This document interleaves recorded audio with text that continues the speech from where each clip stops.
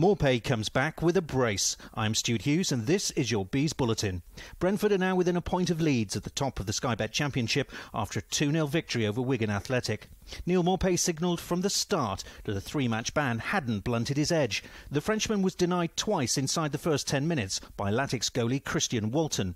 Mark Burridge picks up the action in the 25th minute. McEachran floats a pass out to the right to Ben Rama, takes it down well, back to McLeod, Ben Rama once more, this would be a great goal, there it is, terrific goal from Brentford, Ben Rama into the path of Morpay, 6 for the season, the Frenchman is back, and he's back with a bang. Latic skipper Sam Morsey was shown a straight red just before the hour mark after a heavy aerial clash with Johan Barbe, and 5 minutes later, Morpay struck again.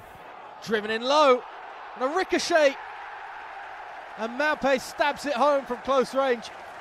Well, his first finish was easy. That took a little more work, but Brentford have doubled their advantage finally.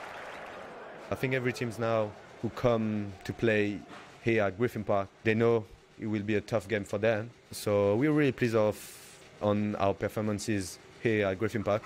But, we need to keep working. Even Wigan boss Paul Cook had warm words for his opponents. Brentford were the best team on the pitch by a country mile today. They look a very strong side and good luck to them for the rest of the season. Brentford play the first of 3 away games in 9 days at Portman Road on Tuesday.